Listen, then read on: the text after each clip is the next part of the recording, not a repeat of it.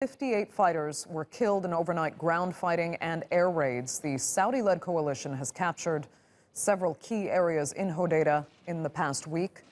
Now, Yemen's Houthi leader, Abdul Malik al-Houthi, has urged supporters to mobilize against offensives launched by the Saudi-led coalition.